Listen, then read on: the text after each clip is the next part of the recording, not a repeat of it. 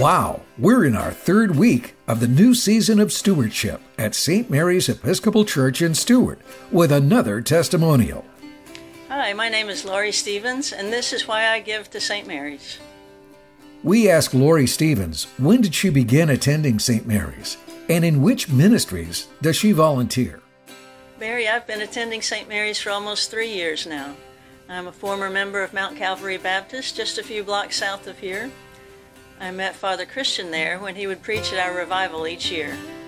I watched the St. Mary's services online for several months and then began attending in person, usually at the 7:30 service.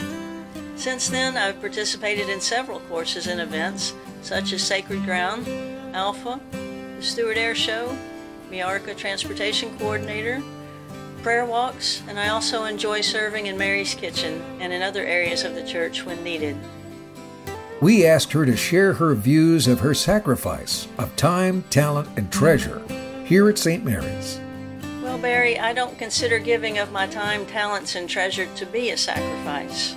Jesus gave his life, which was the ultimate sacrifice, so that we could be free and forgiven of our sins, be filled with his power in the form of the Holy Spirit, and have eternal life.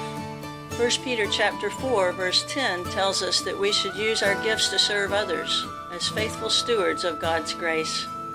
We hear this spoken every week in the prayers of the people when we pray that all will be faithful stewards of thy bounty.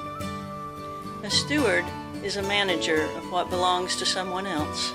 Here, that someone is God. With your pledge, you glorify and thank God for all that he has given you and done for you. With your pledge, you also make a bold statement of support for St. Mary's, her priesthood, and all of the many wonderful activities offered here that help us to grow in our spiritual journey. Thank you, and may God continue to bless you.